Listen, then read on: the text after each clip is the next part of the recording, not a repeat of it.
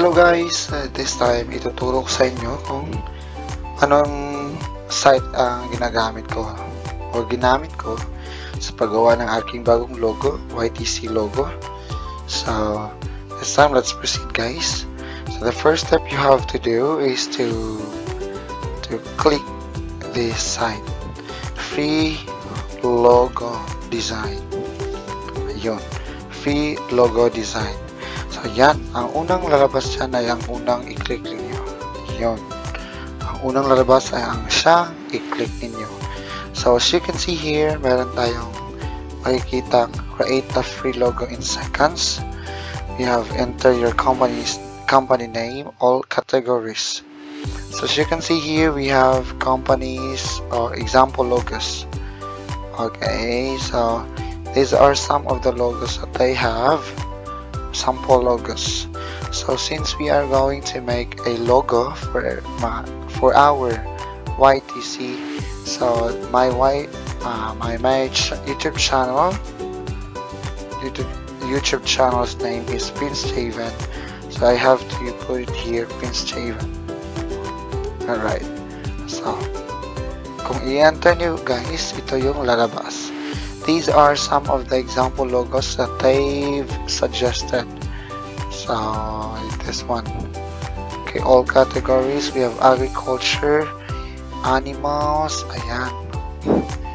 Nakikita nyo, may nakalagay na PrinceJhaven. Ayan. Yan yung nakalagay.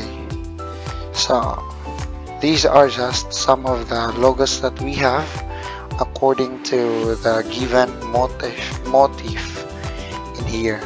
However, since I want a unique logo, now I want to make my own logo.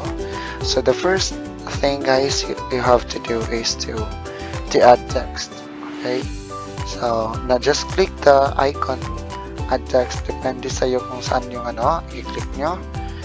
Okay, they are just the same, this one or this one. Okay, so I will put my name, Prince. Ayun na, Prince.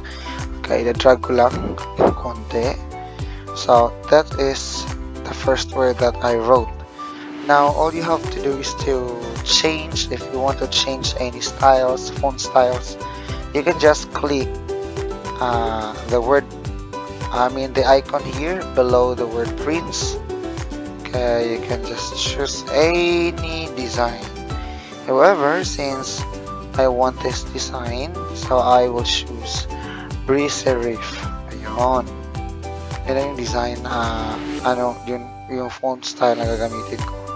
So, next, add text na naman. So, parehong steps lang because isusulat ko muna si Jhaven. Ayun, Jhaven. PrinceJhaven. Now again, punta ka dito sa baba ng pangalan ng Jhaven sa right side at mamili ka ng iyong design. So since I want this one, fascinate inline. Okay, so this one, fascinate inline. So ito yung design na gusto ko. Okay, now ito na ang dalawang words na gagamitin ko, PrinceJhaven. Yan lang po. So guys, after this one, of course, we want colors. Okay, colors. Okay, yung colors muna tayo. But before that, guys, i-arrange ko muna siya Now, ito guys, yung gagawin ko dito sa Jhaven, hihilain ko siya para di masyadong dikit yung spacing niya. So you have to click this one, letter spacing. Depende yan sa inyo kung saan kayo komportable. Yan. Alright. Yan guys. Diyan kasi ako komportable. Yun. Okay. So, pilitan natin konti. So, yan na guys. Yan na yung PrinceJhaven natin guys. So, as you can see here, ayan na, parang na-arrange ko na siya. Now, magpo-proceed tayo dun sa second step. Okay, so since I want any other things pa. Okay, maliban sa pangalan ko. So, ang gagawin nyo lang is add icon lang tayo guys. Icon is ito yung mga iba't ibang design na pwede mong ilagay. Just like heads, bird, like that. Flowers, heart. Okay. Now, you have to click the word add icon, the bottom add icon. Now, since I want to have book, so I'd rather choose book because that is related to my idea. Why? I mean the design that I want. So I'd rather choose this one. Itong klaseng aklat na gusto ko. Diba? Kasi maganda siya sa paningin ko. Ayun guys. So ayan na. So ayan na tayo guys. Yan na yung kung saan ko ilalagay yung aklat. So the second is leaf. Kaya nakikita nyo naman sa logo ko, may nakalagay doon na leaf with raindrop. Yun guys. Okay. Depende yan sa inyo guys kung ano yung pipiliin nyo. Marami tayong design or styles ng dahon dito. But pipiliin ko yung may raindrop. Sana ba yan? Okay, ito guys. Okay, so yan na yung yan yung gusto kong design. Yan yung design na gusto ko. Yun. Liitan natin konti. Yun. Okay, so yan yung design. So another one is yung brain. Okay, again, the same step lang po. Click, just type a word or the design that you want, then just press the enter, then ta-da, it will appear. Now anyway, I have your brain, so I have to click the brain. Now nakikita nyo guys, babaliktad. Okay, pangit naman kung ganyan. So all you have to do is to flip the picture or the icon. So this one, you are going to go to actions. Sa baba ng actions, may nakalagay na flip. Click it. Ayun, bumaliktad na siya guys. So yan na yung ulo natin guys. Okay, that's it. That is how PrinceJhaven, that's the design of my logo, PrinceJhaven. Yun. Anyway, lain muna natin siya konti. Taas natin konti para siya mag-level yung ilong ni pwede din siya medyo nakadikit sa letter J at letter P. Ayun. Okay, yan na yung design ng logo ko guys. So next step guys is to add colors. Now ang gagawin nyo lang is kung saan dito ang gusto nyo unahin, i-click nyo lang guys ha. Example. Okay, we'll give you example, book. So kung makikita nyo dito sa sa right side, meron ditong shapes. Shape 3, 4, 5, 6. Now 3 is that 1. So kung i-click na siya guys, yan, diba? Tingnan nyo. Shape 3. Okay, may nagko-column dito. May nag-iba yung kulay dito sa aklat. So it means to say, ang portion na yan ay shape 3. So, you have to click this one. Click mo yan lang yung shape 3 o kung anong shape ang pipiliin mo, unahin. O unahin mong lagyan ng kulay. So, I'd rather choose shape 3 para sequential tayo guys. So, i-click nyo lang tong color guys, yung color button dito na may color black para maghanap ng kulay na gusto nyo. So yan na guys. Pag click nyo guys, ito yung lalabas. So ang mamili tayo ng kulay. So yung gusto ko is green tapos ganito. Yan. Yellow, green. Okay.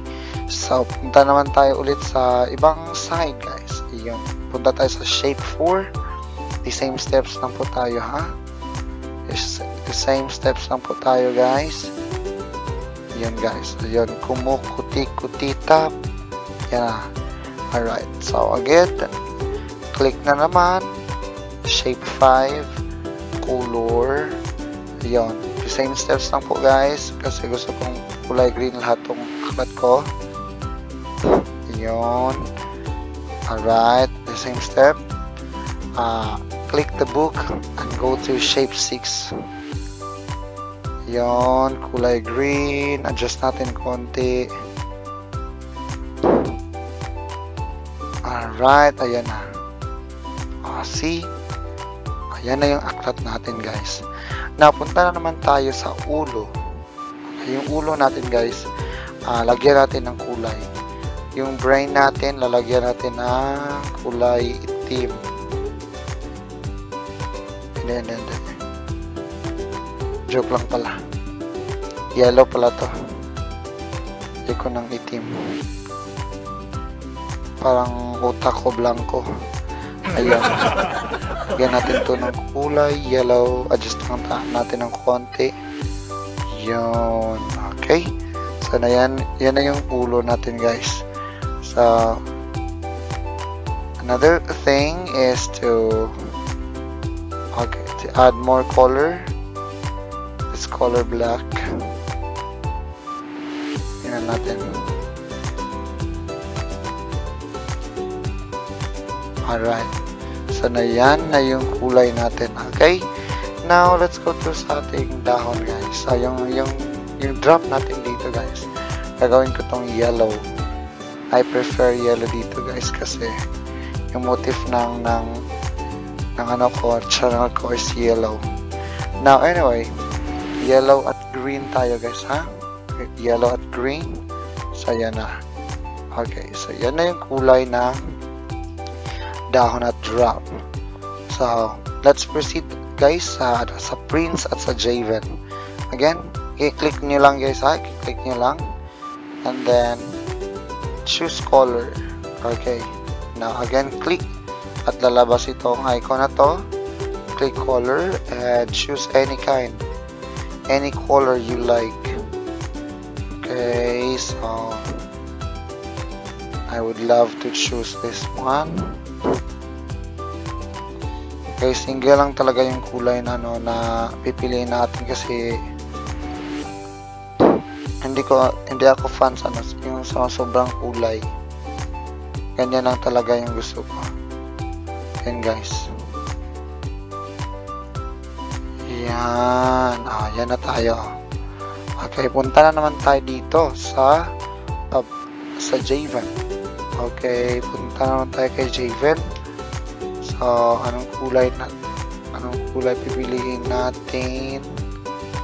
Sa blue.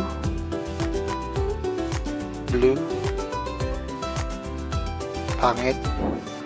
Ayun. Diba kung ano niya, i-change niya to. Ayan, nagpapalit siya ng kulay. Diyan nyo makikita kung ano talagang kulay ang hinahanap nyo. See? Nagpapalit-palit siya ng kulay, guys. So, yun. Hanapin ko lang yung kulay na na mas maganda. Which I think maganda. Ayun, parang ito na. Parang may pagka-blue yun. Ito na ata yun. Right. So, yan na, guys. Yan na yung ano natin, logo natin. So, since tapos na naman tayo, guys, i-highlight lang natin to. Adjust muna tayo konti. Yun. Okay. So, i-highlight na natin to. Bakit ba kailangan natin i-highlight to, guys? Para hindi siya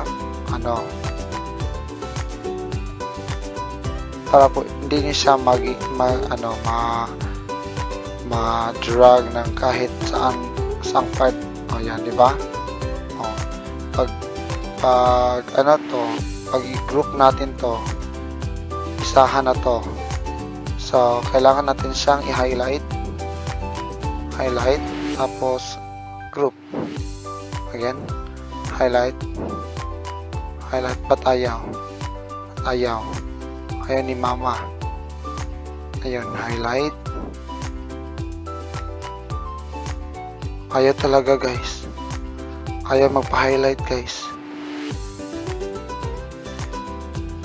Highlight muna natin silang lahat.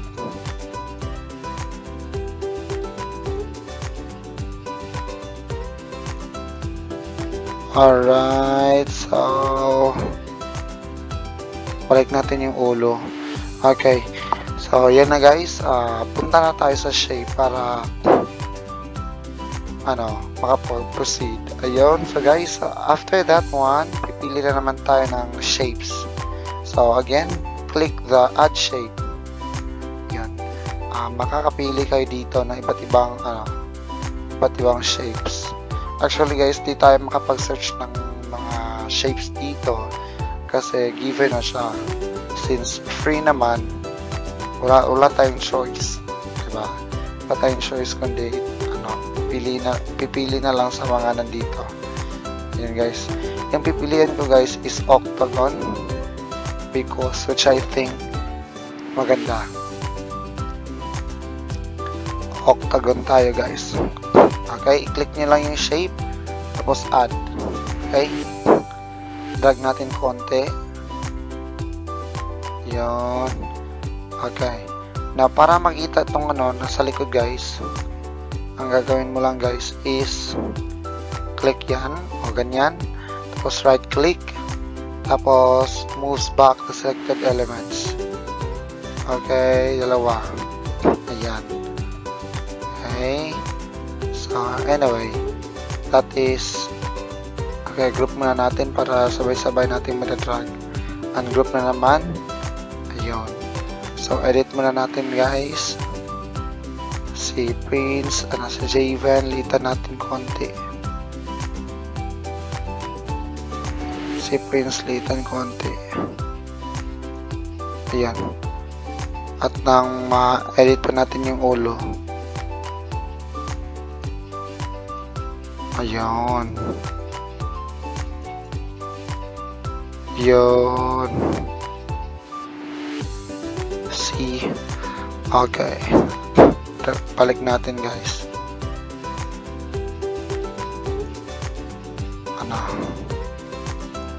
Group muna natin tong aklat kasi di siya maano. Ayun. Alright. So yan na guys. Yan na yung logo natin guys. Yan. So yan yung logo ko. So to finalize, I have to put color sa shape na pinili ko. Again, click the shape, click the color, and you can choose any kind you like. Okay, now look, I will show you something. See. Okay, nagpapalit talaga siya guys pag pili kayo ng kulay. Diba? Tapos ganyan. Yan. Pag kulay black, ganyan. See? So that's the color, or that's how we will choose color. Okay. See? That is how simple. Gusto muna natin kasi parang nagbago tong raindrop natin. Ayan guys. So yan na guys. Yan na yung logo na na ginawa ko. So anyway, that's how simple I made my logo.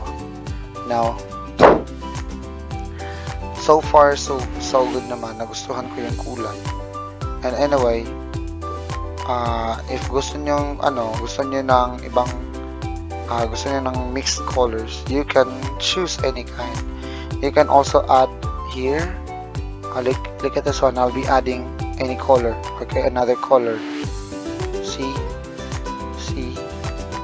alright, so you can add another color, you can mix any colors you want, alright, but anyway, I like single color only. Now, that's the kind of logo that I want, and wow, okay, nagustuhan ko naman yung kulay kahit the colors are dark, but anyway, I like the color. And okay, if you can see, okay, parang simple lang siya pero sa tingin ko elegant naman. Anyway, so that's my logo. Tingnan natin yung finished product ko. Ito yung finished product ko before, yung na-edit ko before. Oh, ito pa pala ito na group. Alright, anyway guys, so this is my finished product when I made a logo. Okay, see, that's my finished product. Now guys, kailangan nyo lang mag-isip ng iba't ibang kulay. Alam ko na we have different opinions or ideas when it comes to designs. So malay nyo, mas maganda pa yung logo nyo kaysa sa akin, di ba? Kasi we are differ according to colors, mixing of colors. Maybe you're good, so you can make any logo designs. Okay, yan na yung final logo ko guys. Anyway guys, papakita ko nga pala sa inyo yung mga nagawa ko, iba't ibang nagawa ko. We have here, okay, ginawan ko din si Nati Shelma at Ate JJS. Yung nangyari dito guys, kasi di ako makapag-adjust sa mga pangalan nila. Inuna ko muna yung pangalan ko, tapos inedit ko lang at nilagay ko yung pangalan nila. Tapos saka ko na lang inedit ulit para sa design ng mga pangalan nila. So yan. Kaya kung may magpa-edit na naman, ito lang dito lang ako magbe-base, tapos palitan ko na lang ng kulay, ganyan. Yung design pinapalitan ko na lang kasi parang nasanay ako sa pangalan ko. See, so these are the different designs that I made when I explore this site. Anyway guys, thank you so much guys for watching. I hope you learned something from this tutorial, and have a great day to you.